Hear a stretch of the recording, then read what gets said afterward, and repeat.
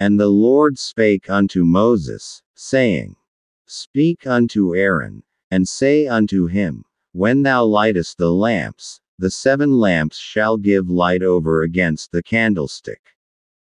And Aaron did so. He lighted the lamps thereof over against the candlestick, as the Lord commanded Moses. And this work of the candlestick was of beaten gold, unto the shaft thereof, unto the flowers thereof, was beaten work, according unto the pattern which the Lord had showed Moses, so he made the candlestick.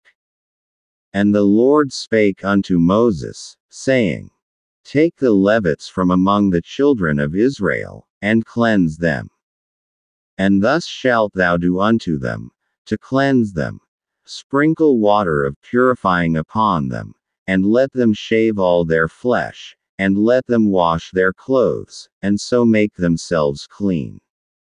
Then let them take a young bullock with his meat offering, even fine flour mingled with oil, and another young bullock shalt thou take for a sin offering. And thou shalt bring the Levites before the tabernacle of the congregation, and thou shalt gather the whole assembly of the children of Israel together. And thou shalt bring the Levites before the Lord, and the children of Israel shall put their hands upon the Levites. And Aaron shall offer the Levites before the Lord for an offering of the children of Israel, that they may execute the service of the Lord. And the Levites shall lay their hands upon the heads of the bullocks, and thou shalt offer the one for a sin offering, and the other for a burnt offering, unto the Lord, to make an atonement for the Levites. And thou shalt set the Levites before Aaron, and before his sons, and offer them for an offering unto the Lord. Thus shalt thou separate the Levites from among the children of Israel, and the Levites shall be mine. And after that shall the Levites go in to do the service of the tabernacle of the congregation, and thou shalt cleanse them, and offer them for an offering. For they are wholly given unto me from among the children of Israel, instead of such as open every womb, even instead of the firstborn of all the children of Israel, have I taken them unto me. For all the firstborn of the children of Israel are mine, both man and beast. On the day that I smote every firstborn in the land of Egypt, I sanctified them for myself. And I have taken the Levites for all the firstborn of the children of Israel.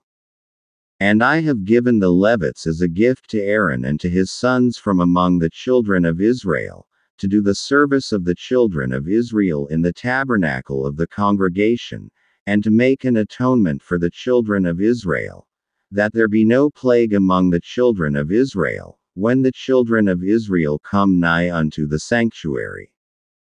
And Moses, and Aaron, and all the congregation of the children of Israel, did to the Levites according unto all that the Lord commanded Moses concerning the Levites, so did the children of Israel unto them.